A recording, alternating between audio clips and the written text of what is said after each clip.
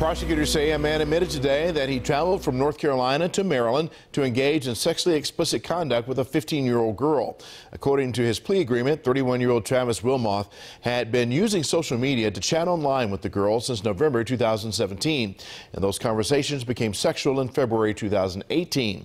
With the permission of the girl and her mother, FBI agents took control of the girl's account and communicated with Wilmoth posing as the girl. Wilmoth was arrested back in May when he arrived to a Baltimore County apartment complex to meet with who he thought was the girl. If the court accepts the plea agreement, Wilmoth will be sentenced to 9 years in prison and must register as a sex offender.